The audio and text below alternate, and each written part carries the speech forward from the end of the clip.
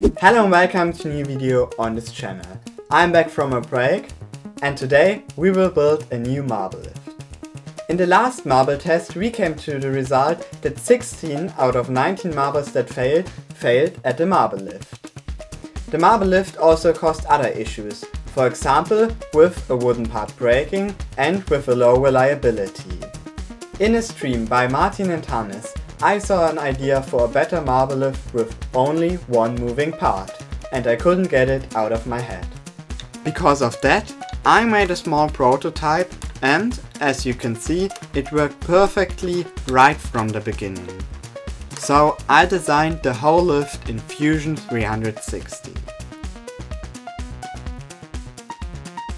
If we look in the lift itself, we can see that it has 4 channels, so the system can lift 4 marbles at the same time.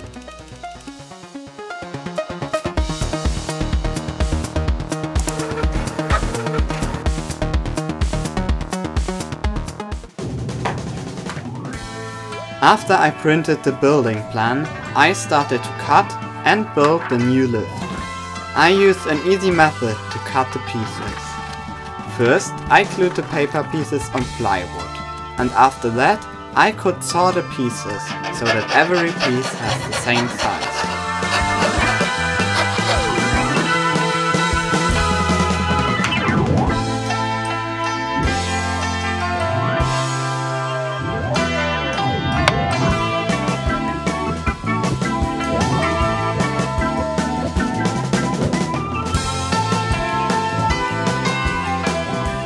So let's glue the things together. First off, I glued the wheel in the middle together. It has 4 channels next to each other, and on every wheel there are 4 holes for the marbles.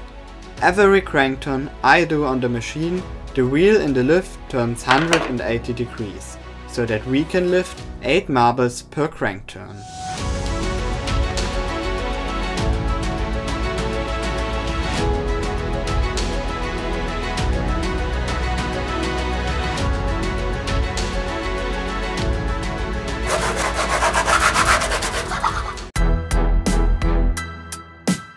The wheel is mounted on 2 ball bearings on each side, so that it can rotate freely.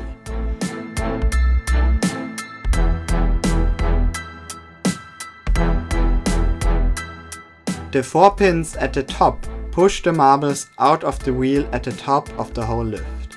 These are the most important parts, because if they break, no marbles will be lifted to the top.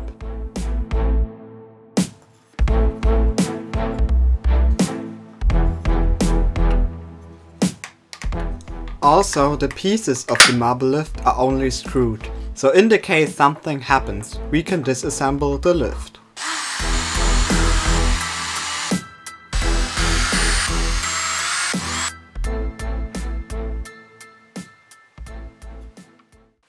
Now we will do a stress test to see if the system is working with the weight of all the marbles in the pipe.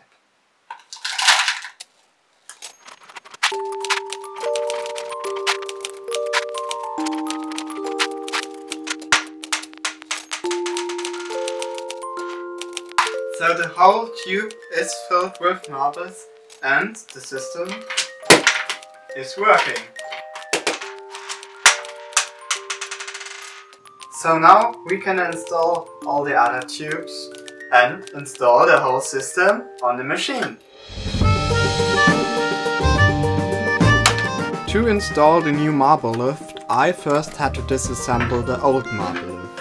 So I disassembled the 2 wheels, one at the top and the other at the bottom. Furthermore, I had to disassemble the gears at the bottom, so that the new marble lift fits.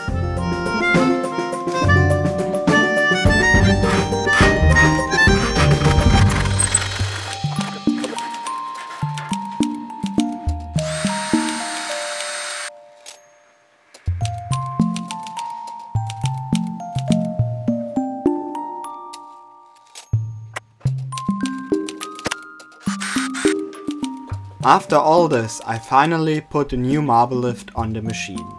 It has only a small movable connection to a gear at the bottom. At the top I designed the marble exit, which leads to the marble divider at the top.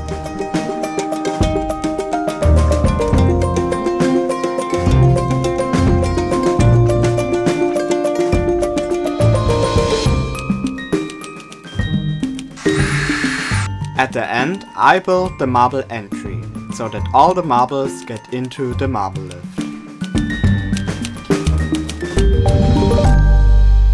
After that I could start testing the new marble lift on the machine. The first pipe is completely filled with marbles and the system works, so let's keep going. At the beginning the system worked quite well, but when the pipe was almost completely filled with marbles, more and more problems occurred. I had to disassemble the lift again, and the wheel in the middle was badly damaged. I built a new wheel and tested it again, but it did not work as I had imagined.